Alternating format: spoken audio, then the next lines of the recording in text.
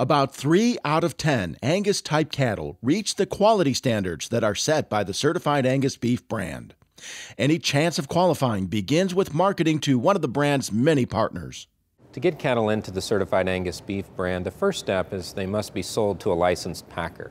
We work with about 85% of the packing industry today, and so once they've gone through a licensed packer, they'll be identified as Angus type, and that's predominantly black hided. And then after that, they're evaluated by the USDA grading system to evaluate them for the 10 carcass-based specifications. Since most of them do not qualify, it's important to understand what keeps them out. The factors limiting acceptance into the Certified Angus Beef brand is first and foremost inadequate marbling. 92% of the cattle that don't make it into the brand don't have modest zero marbling or greater. After that, excessive ribeye area, having more than 16 square inches of ribeye results in about 11% of the cattle being excluded.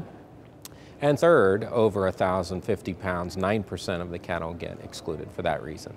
In the bigger picture, it helps to have the cattle genetics and health management that contribute to success.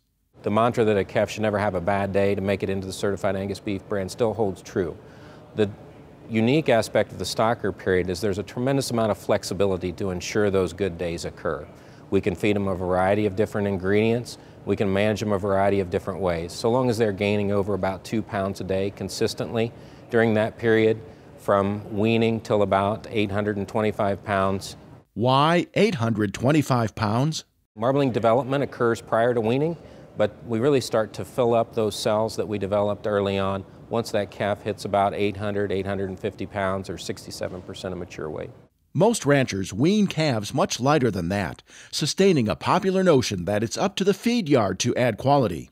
But it's more like passing the baton in a relay. The idea that we can just add marbling at the feedlot phase would not be true, and that calf's genetic potential for marbling is set at conception, and we provide adequate nutrition and management to allow that marbling to develop from the day it's born all the way through to the feed yard. I'm Bob Cervera.